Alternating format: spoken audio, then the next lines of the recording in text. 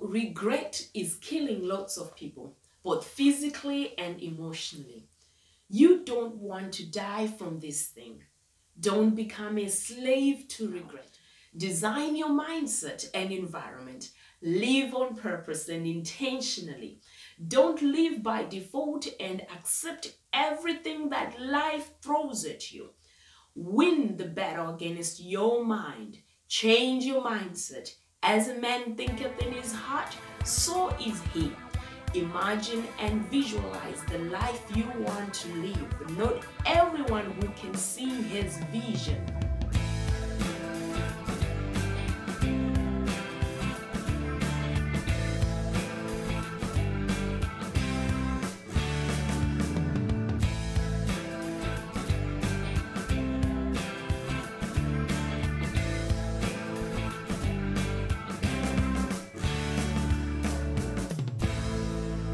Sight is physical and lives in the now. Vision is spiritual. It is faith in the future. It takes faith to design the life you want. Have a vision and gratitude board, because whatever you expose your mind and eyes to, it will impact your behavior. While thoughts design a future, words create that future. You eat the fruits of your mouth, so align your thoughts with your words. Change your habits. Aristotle once said, you are what you repeatedly do. I will also say, you are a product of your environment and associations. Limit your associations with negative people. Let their voice become faint in your life. Are your associations amplifying your voice?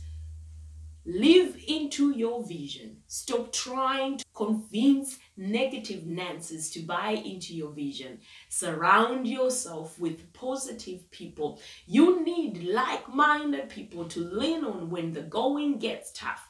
God forbid that you meet the person you should have been when you die. You are not a victim. You are a victor. So if you have enjoyed watching this video, please like and share it with your family and friends. Be sure to stay connected so we can keep each other charged. Subscribe to my YouTube channel and follow me on Twitter, Facebook and Instagram. Thanks for watching.